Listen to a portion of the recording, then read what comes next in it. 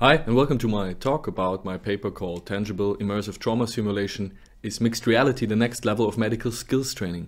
My name is Jakob, and I will be presenting on behalf of my co-authors today from the Austrian Institute of Technology and the University of Salzburg. This work is nested in the Horizon 2020 project MedFirst MR, which tries to find mixed reality solutions for helping medical first responders train better, with a special focus on mass casualty accidents. These kind of mass casualty accidents are maybe trained once a year and are really cumbersome. They involve hundreds of people, they cost a lot of money, actors have to play the victims, and so the education can really be improved by offering a low-cost and effective solution that enables them to train more often. When looking at existing approaches, there are two rather disjunct approaches to training first responders. So for one, they train with medical training mannequins, which enable skills training. You can use your actual tools and do certain procedures with these training puppets. On the negative side, the realism here is really lacking because it's just a puppet. You don't have a visual representation of the injuries, and the environment is more or less a lab environment. On the other hand, there are VR training solutions which promise high immersion by representing the injuries accurately and visually, and by providing the stressful environment in which trainees act. On the negative side here is that a lot of tangible tools cannot really be integrated right now into VR, as trackers have a certain size, and so certain small tools aren't really possible right now to integrate. And what we propose is the mixed reality approach. So this would enable us to have skills training in an immersive environment that enables using the tangible tools and also enables decision and processes to be trained. And this approach I will demonstrate to you today. Let me first talk a bit about the process of this project. So in the beginning, we had requirement workshops where we talked with various first responders across Europe what their wants are, what their needs are for a mixed reality training solution. In the next step, we developed certain scenarios, and at the same time we developed some personas of injured people. In the next step, we went into the ideation phase in close exchange with the medical first responder organizations. This was all about finding a balance between technical feasibility and medical realism for the prototypical scenario we wanted to test. Next, we went into the prototyping phase where we put everything together in Unity and also built our physical mannequin and the tools needed to perform the scenario we developed. Lastly, we did a user study and a workshop to test out the developed scenarios with medical first responders and medical training experts. The idea was to use a Vario XR3 headset, which is an extended reality headset and which has pass-through video in a high quality. So you can render your hands and, for example, real tools on top of the virtual environment. In order to enable an overlay of the mannequin with a virtual avatar, and on top of that, the real hands and the real tools from the video pass-through, we used chroma keying with a green blanket on the bottom and a green mannequin on top, which was tracked with fiducial markers. And in that way, we could take real objects into the virtual world, and we could feel the haptic sensation of touching a virtual avatar. So here are a few pictures of what this all looked like. On the left, you can see the green mannequin tracked with fiducial markers and a first responder just using the ambu bag. In the middle, you can see the corresponding VR view with the overlaid hands and the overlaid tools. And on the right side, this is the trainer station where the trainer would role play the patient. So these are the tools we included in the simulation. For one, on the left, we have the ambu bag, which is used to ventilate the patient. Then we have the stethoscope that when you hold it to the chest of the patient, the sound changes to the internal lung sounds. And we have the oxygen mask. These are the different steps of the mixed reality scenario we developed.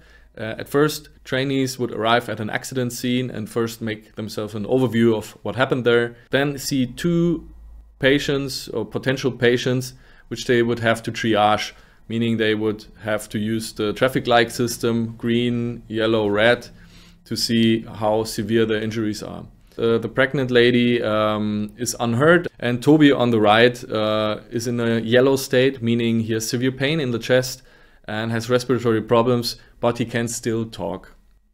In phase 1, the emergency check then begins, so the participants would check the respiratory system with the stethoscope. They would check if there are any obstructions by opening the mouth, and they would attach a virtual oxymeter on the fingers to have a monitor of heart rate and the oxygen level.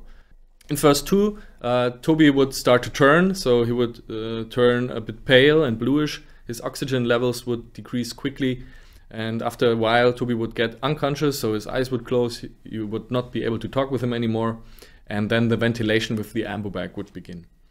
And phase 3 is just about keeping Toby alive until the emergency doctor arrives, which marks the end of the scenario. The user study we did focused on a major research question, which was whether the responsive tangible mannequin in mixed reality would enable skills training for medical first responders. And so we split that into kind of two hypotheses. On the one hand, we wanted to see whether there was a high technology acceptance of the proposed solution. And on the other hand, we want to see if participants would also have high amounts of presence. Also, we collected some qualitative data during the workshops and during the discussions afterwards. Looking at the results, overall we could find high levels of technology acceptance.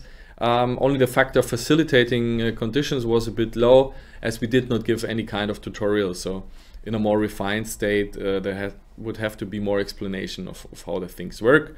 Regarding presence, we have high amounts of physical presence, so the immersive environment really made them feel as if they were there. And also high amounts of self-presence, which can be explained by the participants seeing their own hands and feeling embodied in the world. On the other hand, the social presence was quite lowly rated. Looking at the EDA results, what we see here is the phasic signal of the electrodermal activity. And the more peaks in a given time frame and the higher the peaks, the more arousal, the more stress, the more presence also is connected. And as we can see here in the baseline condition, people were relatively calm. When they made themselves known to the situation at the beginning of the scenario, they were a bit more activated. And then during the treatment, when the patient turned, they were really stressed out. Lastly, let's take a look at the qualitative results. So for one, the use of this prototype was really intuitive for the participants. Many of them didn't even ask, what should I do? What's the problem here? Because they just saw their tools and their hands and they just started doing instead of learning certain interactions, which is a major advantage of this approach. We found some problems with transparency of tools, because some of the tools were quite transparent, and so the green of the green mat shines through, thereby making the tools a bit invisible. So in the future we have to use some matte spray to make them more matte, or find novel chroma keying methods which allow for transparent tools. One criticism was that there was only a limited number of tools available, which limits the decision space for the medical first responders, thereby making it a bit easier because they know what to do with the tool set provided. And this is a general learning, maybe also for these training approaches using tangible tools, that the decision base should be as open as in reality. Lastly, there is a need to indicate which elements are tangible and which are not. So this is not so much the case for the real tools, which could be seen anyways, but more for things like the mannequin, which are chroma keyed out but still tangible. And this led to some confusion onto whether Grace, for example, the pregnant lady, was also tangible or not. So if you use this kind of technology, there's a need to communicate tangibility better and in a still immersive way. Yeah, in the end, we took from that mixed reality seems like a viable solution for enabling immersive skill training in this context. And the lessons we learned will guide the future development of this prototype. And we will also include a more advanced mannequin in the next iteration. Later this year, we will also have field trials, which will include this improved version, and there we will do a full evaluation and also compare it to a purely VR approach to really have a nice comparison. And with that, I say thank you, and also thank you to all of my co-authors. If you want to get in touch, scan the QR code or email me.